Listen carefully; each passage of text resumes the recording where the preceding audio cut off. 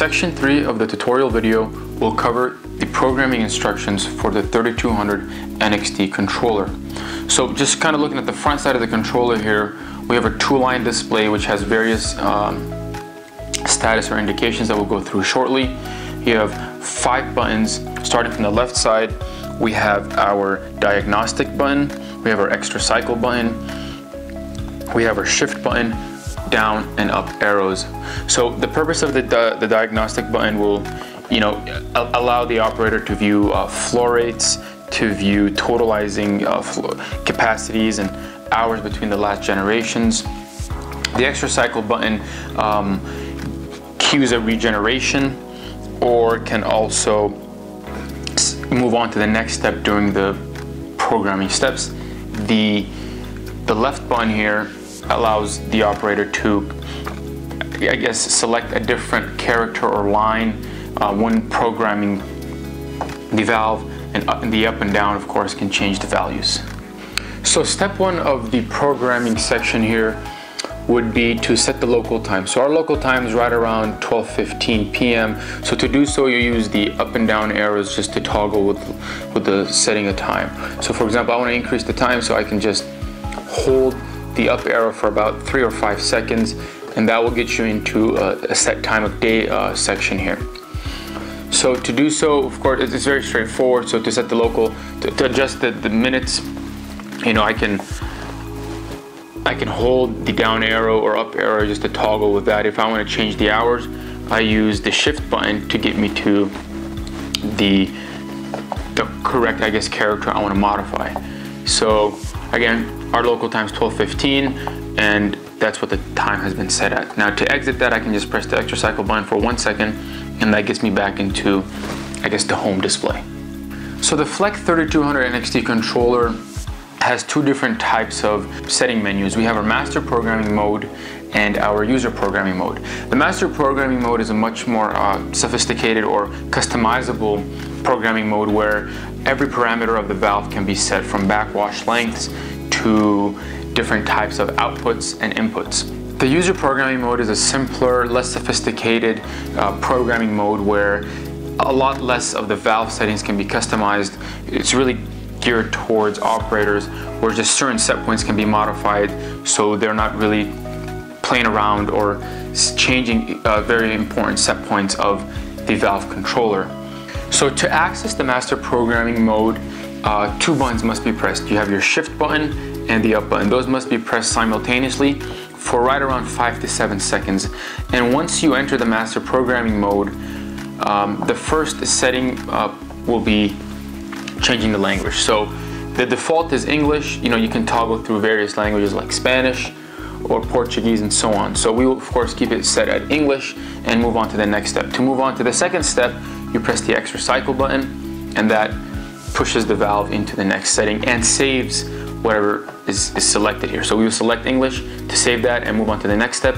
We will press the extra cycle button, which is the button with the 4 arrows going in a circular fashion. Now, the second step will be setting the system type, which basically distinguishes if you have tanks operating in duplex, twin alternating, or triplex. Now our video or tutorial here will only cover system type, which is unit 4, which represents a single unit. Again, many different types of system types can be used, from 14 to 9 and so on, but we will only cover system 4 for simplicity. So again, system 4 is for a single unit, which is what we will be covering our tutorial on. The third step of the master programming mode will be to determine the regeneration type. Many different types of regeneration types exist. For example, we have a time clock delayed. We have a meter immediate if you have a flow meter installed and connected to the controller, if you want the regeneration to be cued based on the volume of water treated. And the meter delayed, it's important to note that it will cue the regeneration immediately without a delay. So once that capacity has been exhausted, the regeneration's immediately cued.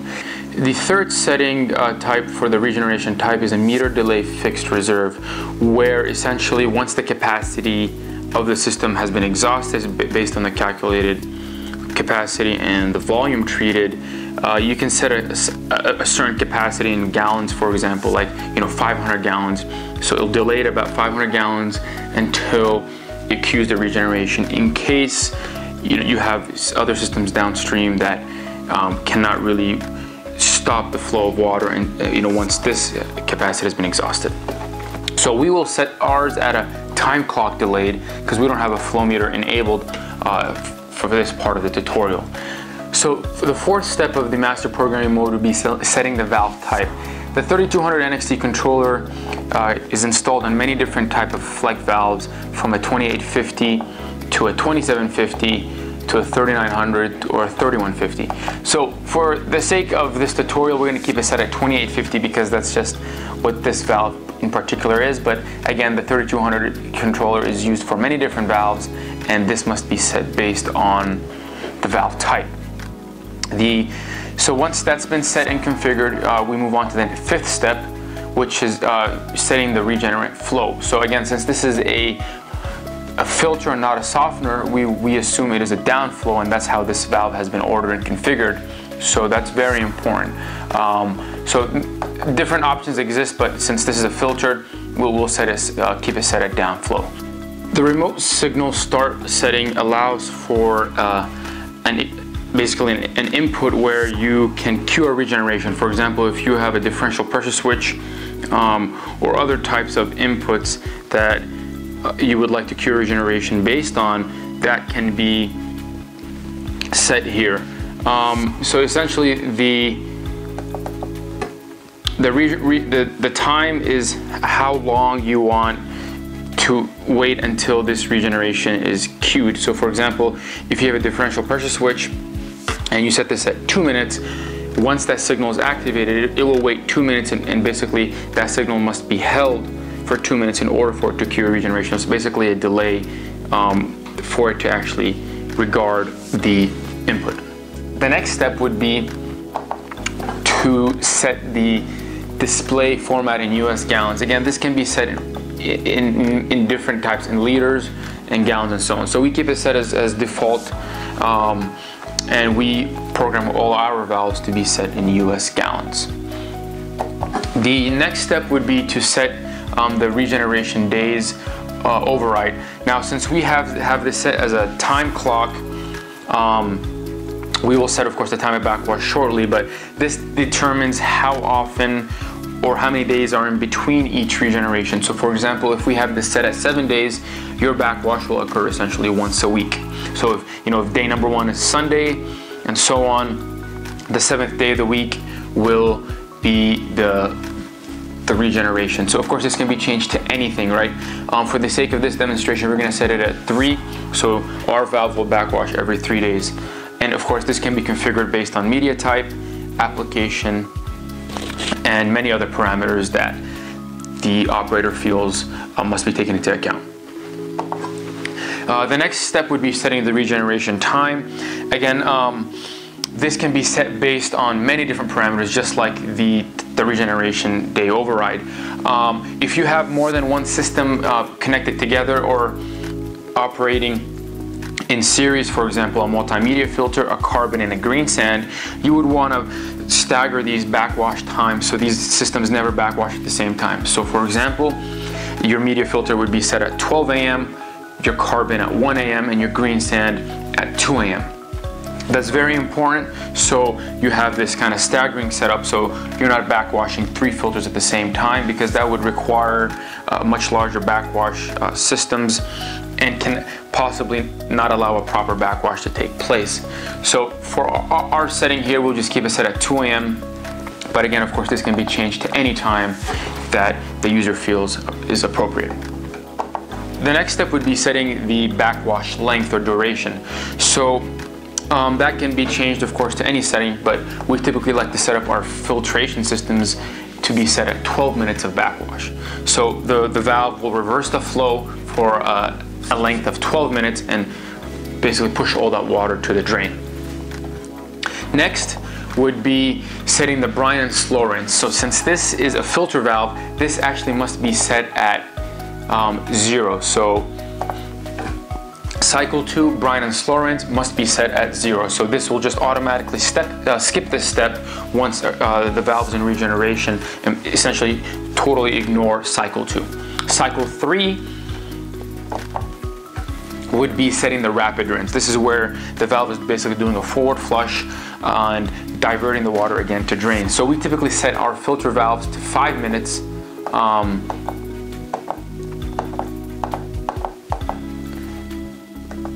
Which we feel is sufficient to displace the complete volume of water in a filter tank, of course based on the drain line flow control setting.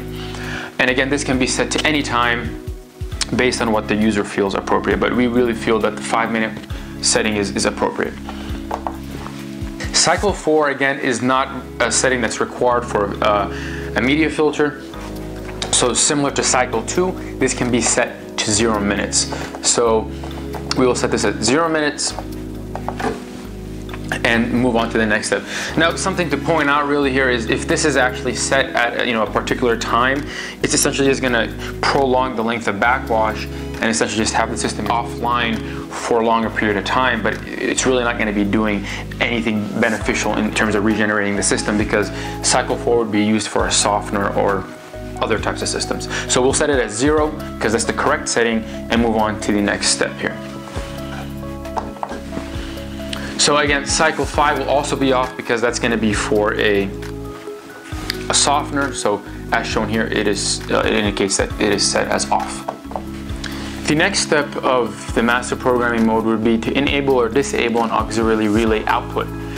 The benefit of this is if you have auxiliary systems downstream or upstream of this valve or filter, you would want to essentially notify the operator or other control panels like a reverse osmosis system that this valve is going into, or this filter is going into regeneration, and the other particular system that it relies on, it must be shut down. So to enable it, you toggle with the up and down arrow. We will enable it, and Pure Aqua enables this on all its systems because we typically connect these or interlock them with reverse osmosis systems, and we don't want any dirty water to enter the reverse osmosis systems while this is regenerating. So again, we enable the auxiliary relay, and from there we basically set what time or at what point of the regeneration we want the relay to energize. So for example, we typically set this at 0 minutes. So right at the start of the regeneration, it will automatically energize that relay and provide that output we need. But if, for example, if the particular application does not require to be notified or shut down a system, during the backwash cycle, you can change the time, for example, to 12 minutes, and that will only energize the output at the 12-minute mark. But again, Pure Aqua sets these at the 0-minute mark, so the relay is energized the entire time. From there, the next step would be setting the auxiliary relay output end, and that determines when you want the relay to de-energize. And again, that is basically the other end of the regeneration. So if you're doing, you don't want to be notified when a rinse is in process, you can stop this at 12 minutes and so on. And this really is set based on application and auxiliary systems that are installed. But we would set this at 17 minutes. And something important to note is if once this is set at 1 minute, you can use the down arrow to go from backwards basically, and it does the math automatically where it'll add up the rinse and backwash total times. Since we set those at 12 and 5 respectively, we have a total time of 17 minutes, which is shown here.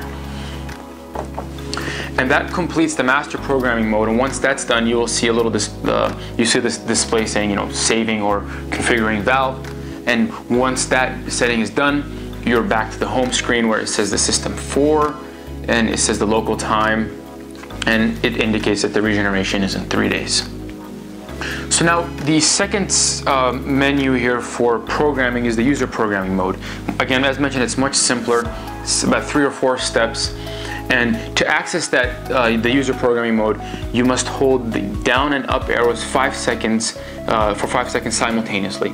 And once that's done, the first setting is setting or selecting the language type. Again, you can change that between English, Spanish, or Portuguese, and various other languages. So we'll keep this set at English, and to save that setting, we move forward by pressing the extra cycle button, which is the button with 4 arrows in a circular fashion here. Press that, that saves and moves on to the next step. Again, the next setting would be setting the regeneration day override, which, as mentioned previously, is basically how many days in between each regeneration or backwash, and that can be set based on application and media type.